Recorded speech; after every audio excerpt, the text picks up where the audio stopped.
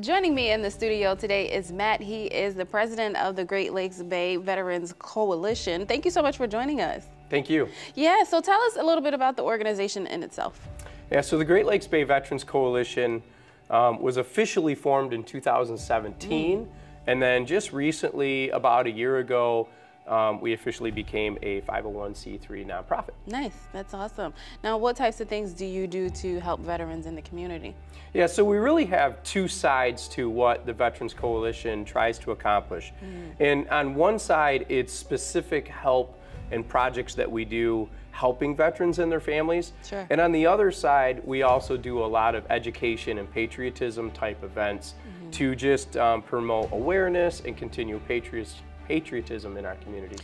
Yeah, now are you a veteran yourself? I am, 12 years Army. Yeah, so why was it important for you to kind of like help veterans, because you've had the experience firsthand? Yeah, so I think veterans helping veterans is one of the greatest things that can possibly happen, and it's very fulfilling. And personally, I feel blessed that I've always been motivated to help those around me, and so it's very natural to want to help our other veterans. Yeah.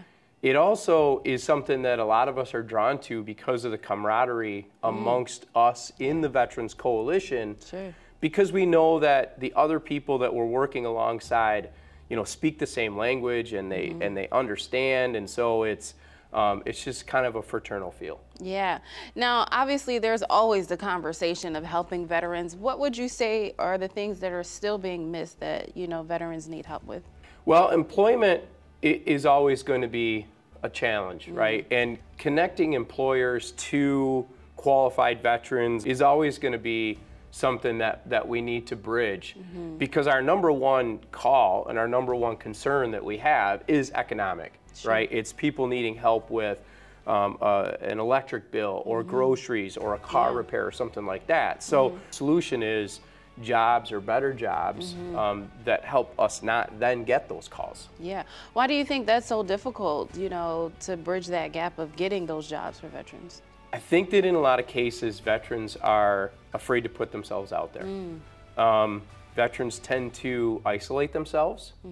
They tend to think that people in the community don't understand them or their skill sets. Sure. And so we also need to continue to work on that. Yeah, and is there something that you guys are doing to help them do that? Yeah, all of our events, we encourage veterans to come out and participate with us, just so that they can get out of their homes and be around other people.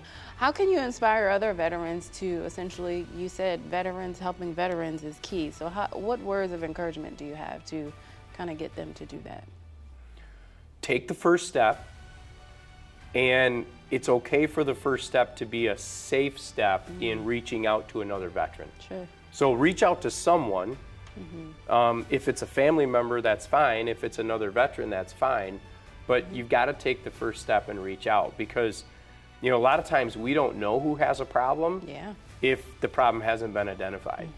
All right, well, when Focus on 5 comes back, Matt is going to fill us in on an upcoming event that they have going on, so we'll be here to find that out, so stick around.